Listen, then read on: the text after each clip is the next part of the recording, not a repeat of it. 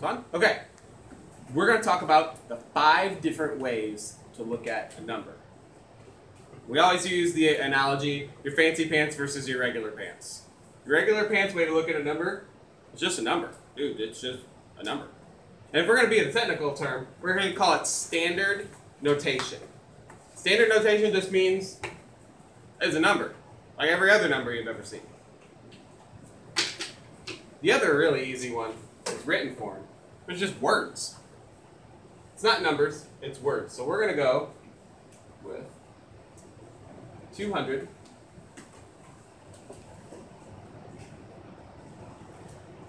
48 and 17 hundredths. The most important thing to know about written notation is the and. The and goes where the decimal goes, so that we know after we pass this and, we're talking about smaller than 1. Pieces that are smaller than our whole numbers. The other most important thing to remember about written notation is spelling counts. I really hope if this is going on YouTube I spelled all those words right. If not, I'm going to get all kinds of comments about not being able to spell. Spell your words right. People need to learn how to spell. You know what I mean? If you spell the word wrong, it's going to look funky. It's not going to look right. And the other thing you need to know is thing number 3. This is not something you're going to have to do very often. This is not something we can do math with. You're not going to put this underneath a long division sign and be able to actually do anything with it. So this is not something you're going to see often, but it is definitely a skill that you need. The third way to look at a number is base 10, where we talk about dots, rods, flats, and cubes. This gives us an actual way to put our hands on place value. 1 is 1. A rod is 10 ones all added together. A flat is 10 tens all added together. And a cube is 10 flats all added together. And it gets bigger exponentially. Well, remember that because that means a number times itself. Exponentially means this is 10 times bigger than 1. This 10, the 100 is 10 times bigger than that. This cube is 10 flats. So it moves up by exponents or powers of 10 each time, just like place value. Now the kicker on that one is we can't do these. We're not going to try to divide this dot into 10 equal pieces. We'll end up with dust. So for our number 248, we would have 2 flats for 200.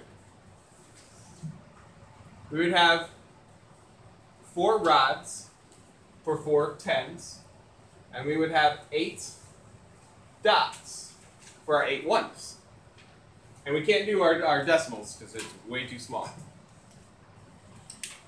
This is regular pants. This is regular pants.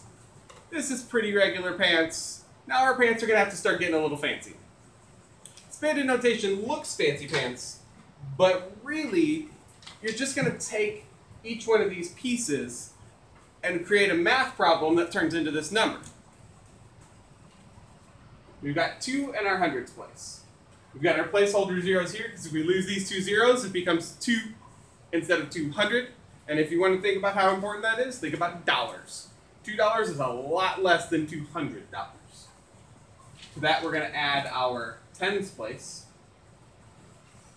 which is 40, with our placeholder 0 right here. Remember, placeholder 0 means I don't have my 4 and my 8 if I'm separating this into pieces, but I don't want to change what my 100 is worth. So we're holding the places for the 4 and the 8 with zeros. And then I'm going to need my decimal for my 1/10. Then I'm going to need my decimal and another placeholder 0, because I don't have this 1/10 here, to hold my 7/100ths into place. So, what looks like fancy pants, it's not all that fancy. It's just we're creating a math problem with our pieces. We're going to get tuxedo pants here with exponents. These are some fancy pants. They do the exact same job as all these other things. We're still just going to talk about how our number is put together, but it looks a lot fancier. And expanded with exponents, we're going to create a math problem where I say 2 times 10 to the second. 10 to the second is 10 times 10. That's 100. 2 times 100 equals 200. So this looks much more fancy, but is actually the exact same thing. And if you're not a math person like I'm not a math person, the easiest way to remember this is 2 with 2 zeros after it. 10 to the second means 2 zeros after it. Just like my 4 is going to be times 10 to the 1, 10 to the first, because it's a 4 with 1 zero after it. And my 8 is going to be times 10 to the 0, because it has no zeros after it. It's just an 8. Now, we could do negative exponents. We're not scared to negative exponents. We could turn that negative exponent and we could say 1 times 10 to the negative first. But instead of this, we're going to use something that all 5th graders are much more familiar with. We're going to use a fraction. And we're just going to call it 1/10. Because this 1/10 is the exact same thing as this 1/10. And in fact, if you look at this and I say, what is it? You'll say 1/10.